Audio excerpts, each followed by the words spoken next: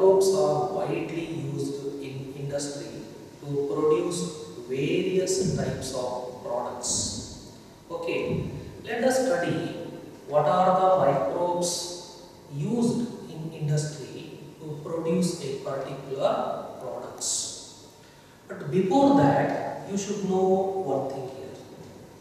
So we are going to produce the product in an industrial scale. Therefore, so to grow the microbes in industrial scale, it requires a very large vessels. Very big vessels are required in this. It is not a small vessels. Very big vessels are required. Those vessels used to grow the microbes in industry, that vessels are called fermenters. This is the first thing you should know. What is that called it as?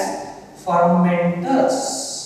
Now you see, production of products on an industrial scale requires growing microbes in large vessels. This is very large vessels, and those large vessels are called fermenters. Why they are called fermenters? Because in which fermentation takes place, right? So they are also called as bioreactors. These vessels, these fermenters or these bioreactors, they have all the suitable facilities to grow the microbes. Microbes are growth ಮಾಡೋದಕ್ಕೆ ಎಲ್ಲ facilities ಗಳು ಕೂಡ ಈ ಬಯೋರಿಯಾಕ್ಟರ್ಸ್ ನಲ್ಲಿ ಇರುತ್ತೆ.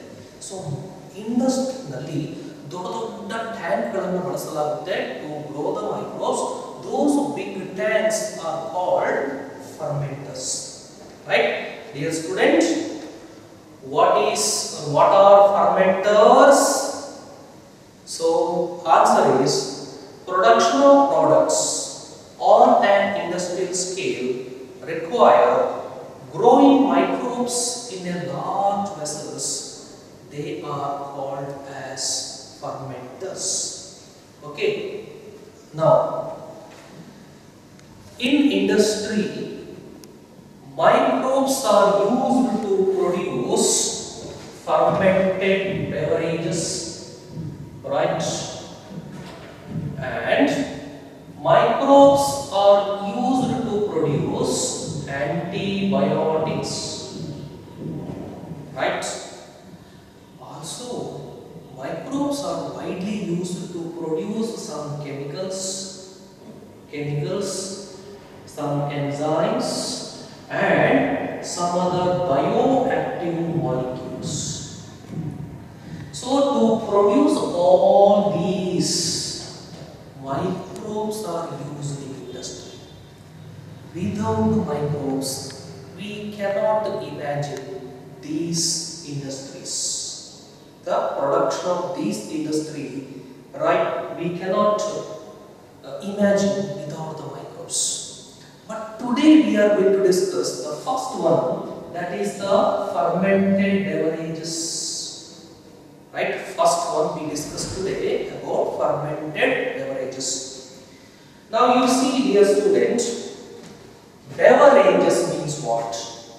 It is nothing but drinks. Right? Beverages means drinks. Andre paniyagalu anta. Beverages means drinks. We discussed particularly here alcoholic beverages. Right? These alcoholic beverages are produced by the process called fermentation. Therefore, these beverages are called fermented beverages. Okay. Now, the most important thing is that which are the microbes used in production of alcoholic beverages. Microbes are, once again saying, they use the microbes which are using in the bread preparation. Bread preparation ನಾವು microbes use ಮಾಡಿದೀವಿ. That microbes is called as Saccharomyces cerevisiae. Do you remember that? Saccharomyces cerevisiae, that is only used here to produce the alcoholic beverages. Right? Saccharomyces cerevisiae. These Saccharomyces cerevisiae used in the production of alcoholic beverages, hence it is called as brewer's yeast. Okay? If in exam they asked to mention the baker's yeast, you have to write the same. If they ask in exam mention the brewer's yeast, then also answer is the same, Saccharomyces cerevisiae. These Saccharomyces cerevisiae illade idre alcoholic ಇಂಡಸ್ಟ್ರಿಗಳನ್ನ ಮಾಡೋದಕ್ಕೆ ಸಾಧ್ಯತೆ ಇಲ್ಲ, alcohol production ಮಾಡೋದಕ್ಕೆ ಸಾಧ್ಯವಾಗುವುದಿಲ್ಲ. So this microbes are used. Mainly remember, Saccharomyces cerevisiae are used in the production of alcoholic beverages. Right? This is very important for your 1 marks. Now, so before going to different types of alcoholic beverages, we should know what is actually meaning of fermentation. Fermentation already you have studied in the first year. Fermentation it is an anaerobic respiration that is takes place in the yeast. We consider here the yeast. Yeast nalli fermentation irute, that is nothing but anaerobic respiration. Fermentation is anaerobic respiration that is takes place without oxygen. See what happens, what really happens during fermentation. So one molecule of the glucose is converted into 2 molecules of pyruvate. Okay, then these 2 molecules of pyruvates are converted into 2 molecules of ethanol. So here ethanol is produced along with the 2 molecules of carbon dioxide and 2 molecules of ATP is released here. So this ethanol is nothing but it is a alcohol. So during the fermentation in the yeast, alcohol is released. Hence we use this yeast in the production of alcoholic beverages. Remember dear student, actually ಈ yeast alcohol production ಮಾಡಬೇಕು ಅಂತ ಈ ಪ್ರಕ್ರಿಯೆಯನ್ನು ಮಾಡುವುದಿಲ್ಲ. Fermentation takes place in the yeast, that is not only to produce alcohol. Actually fermentation takes place in the yeast that to get the ATP, to get the energy. Yeast ಗೆ ಬದುಕುವುದಕ್ಕೆ energy ಬೇಕು. ಆ ಎನರ್ಜಿಯನ್ನು ಪಡೆಯುವುದಕ್ಕೋಸ್ಕರ to get the energy, this yeast do this process. Yeasts do this process. But during this process there is the production of ethanol. Now human beings started to use this yeast in commercial way. Yeast ಅನ್ನು use ಮಾಡ್ಕೊಂಡು ನಾವು ಏನು ಮಾಡಬಹುದು, ethanol ಅನ್ನು production ಮಾಡಬಹುದು ಅಂತ ಯೋಚನೆ ಮಾಡ್ತಾರೆ. ಆಕ್ಚುಲಿ yeast ಈ ಪ್ರಕ್ರಿಯೆಯನ್ನು ಮಾಡುವುದು ಅದಕ್ಕೆ ಎನರ್ಜಿಗೋಸ್ಕರ. But we are using this now in the commercial way. Now let us see how the alcoholic beverages are produced. First, the raw materials used in the alcoholic beverages, that is the fruit juices and malted cereals. Right? These are the raw materials used here. Fruit juices and fruit juices and malted cereals. Malted cereals means, if you just remember, it is the germinated cereals. Germinated. Malted cereals means what? Germinated cereals are used. So fermenters irutte, big tank irutte industrially, adaralli ee raw materials anna ತಗೊಳ್ಳಲಾಗುತ್ತೆ. After that ಆ tank ಗೆ Saccharomyces cerevisiae yeast ಅನ್ನು add ಮಾಡಲಾಗುತ್ತೆ. Raw material, then yeasts are added. Which yeasts are added? That is Saccharomyces cerevisiae. Now this Saccharomyces cerevisiae ferment the carbohydrate present in fruit juices or in malted cereals. ಈ raw material ಇರತಕ್ಕಂತ carbohydrate ಅನ್ನ fermentation ಮಾಡುತ್ತೆ. Why? To get the energy to this yeast. But during this time, you know that if there is a production of what? Ethyl alcohol is produced, ethanol is produced, right? Ethyl alcohol or ethanol is produced here along with the carbon dioxide. After 10 to 15 days of fermentation, in the tank, if you go and see what are produced, if the fruit juices are used, then wine is produced, right? Tank alli wine production agutte, right? If the malted cereals, especially the barley ಅನ್ನುವಂತ cereals ಅನ್ನು use ಮಾಡಿದ್ರೆ, then we get what? Beers. So wine and beer are produced in the fermenters by the process of fermentation by this yeast. But this wine and beer ನಲ್ಲಿ alcohol content is very less. For example, if you take the wine, in this alcohol content will be 10 to 20%.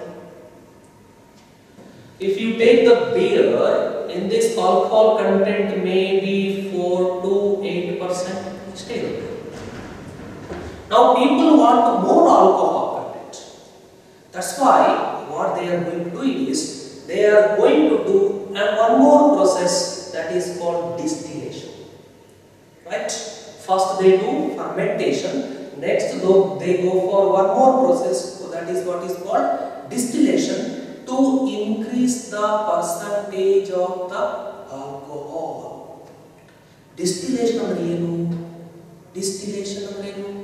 ಬಟ್ಟಿ ಇಳಿಸುವಿಕೆ ಅಂತ ಕೇಳಿದ್ರೆ, so distillation means, I can say in simple, it is the purification of the liquid by heating and cooling, right? Liquid ಅನ್ನು heat ಮಾಡಲಾಗುತ್ತೆ, then cool ಮಾಡಲಾಗುತ್ತೆ. That process you have studied, that is called distillation. So after the distillation, the what is that? Alcoholic content increases. Now we get what is that called? The product is called brandy, whiskey, and rum. Now concentrate this. So brandy, whiskey, and rum. In this, the alcohol content is more than 40%. Right? More than 40%. Therefore, this brandy, whiskey, and rum, these are produced by distillation process. Wine and beer are undistilled alcohols, because they produced directly by fermentation process, right? Therefore, if you go and see in wine industry and the beer industry, you can see what? Fermenters irutte, ali fermenters irutte. Ade ನೀವು brandy industry, whiskey industry and rum industry ಗೆ ಹೋಗಿ ನೋಡಿದ್ರೆ, they have both. They have fermenters, along with they have distilleries, right? You might have heard about the distilleries and the word kelirbodu. That's distilleries used for distillation process. So these three are produced by distillation process.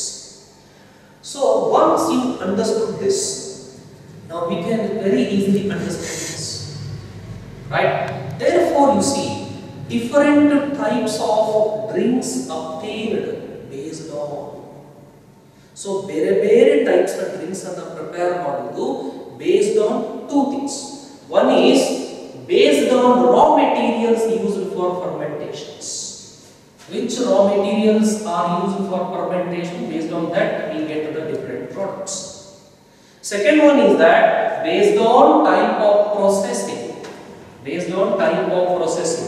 That means whether it is obtained with distillation or without distillation. That is what is called processing. So two things we should consider here it is different types of drinks are obtained based on raw materials used for fermentation and type of processing. Let's understand this here. For example, if you take beer, the raw materials used to beer is, what is that called? Barley. Barley is used.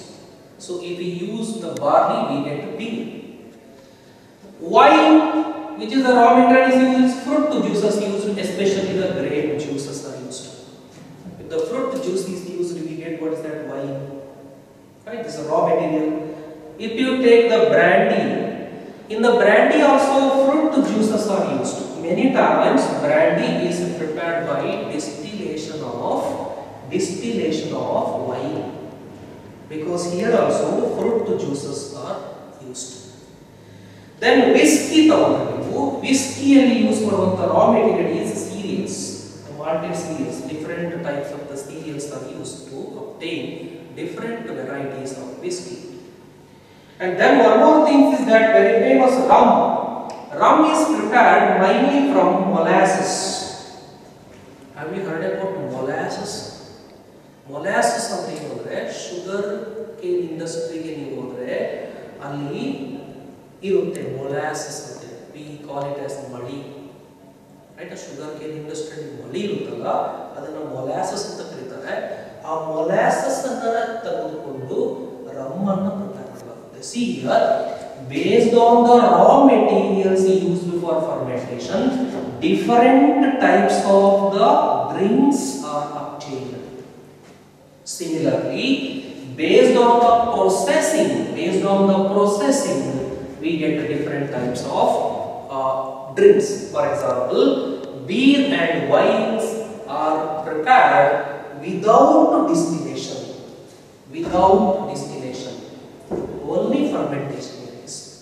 But brandy, whiskey and rum are prepared with the distillation. Idu example. They ask for 2 marks. How they ask? Mention the alcoholic beverages without distillation.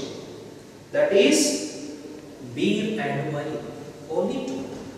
Mention the example for alcoholic beverages with distillation. That is brandy, whiskey and rum. Dear student, in the NCERT book, only these 5 examples are there. Please concentrate only those 5 examples. No need to remember other examples. Now, for your information, as I told just now, the beer contains 4 to 8% alcohol. Wine contains 10 to 20% alcohol. That may vary in different brands. Brandy contains 40 to 50%, and whiskey contains 40 to 55%, and rum contains 40 to 55% of alcohol. But one thing you remember in simplified way. So in undistilled alcoholic beverages, alcohol content is below 20%. In distilled alcoholic beverages, alcohol content is more than 40%. Right? So this is about the fermented beverages. As much as possible, simplified way, we try to discuss about this fermented beverages. Right? In the next video, I would like to discuss about antibiotics. Till then, keep smiling. Thank you for your time.